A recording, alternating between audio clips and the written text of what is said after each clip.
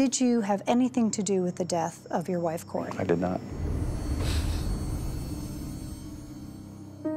2 minutes. I'm with the CBS affiliate in Quincy, so we've been covering this from day one. I was a journalist in Quincy for 25 years, and I'm now writing a book on the case. Saves the touchdown. Curtis Lovelace was a center on the Quincy High football team. The offensive line, Curtis Lovelace. Went to the University of Illinois.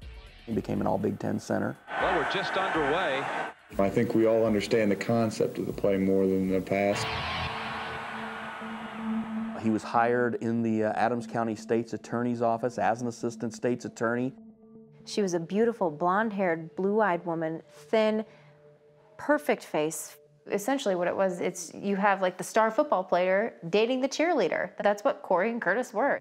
And then they get married and they have these kids. Everybody thinking he had it all. Do you have good memories of any of the time together? I do. There were good times and bad. I mean, it wasn't a perfect marriage.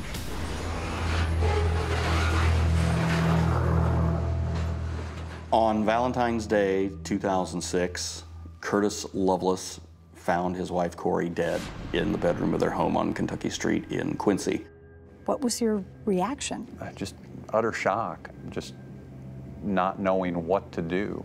At what point does it change from being this blissful, storybook relationship to death on Valentine's Day? I think the volatility, sort of built over time. It did escalate to a point where there was a lot of gossip in the community about him. The case was quickly closed. There was no determination for a cause of death, and Curtis went on with his life. That's when the Quincy gossip mill got started going.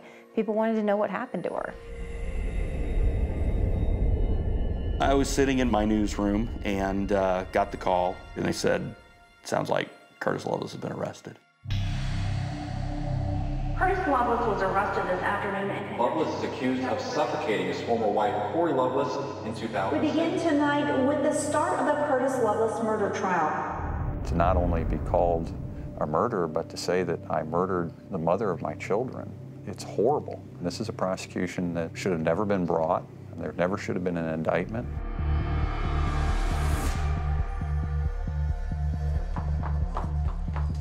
Breaking news here inside the Adams County Courthouse. Judge Hardwick did just now declare a mistrial. It's set for retrial, and we plan to retry it. Here we are again, the beginning of another Lovelace trial, the retrial. We're a year after the first one. Defendant's first wife, Corey Lovelace, was suffocated. That will be our medical evidence. In the age of supposed fake news, this is a fake case and there are fake witnesses. No evidence of any homicide. Jenny, what do you see as the big difference this time around? Lovelace's second wife, Erica Gomez, as we know, she was banned from this first trial. She's the biggest difference in this case. A lot of people saying that she was the missing puzzle piece to why we're even here to begin with. Come up here and be sworn. May 2012 is the first time that he attacked me. He ripped my shirt and he tried to grab me again, and I kept on trying to fight him off. The children were called down to stop me from calling the police. They were lies. I told him multiple times that I had nothing to do with Corey's death. So how do you find yourself in this position? It's a good question, and it's a question that we've been asking for the last 2.5 years.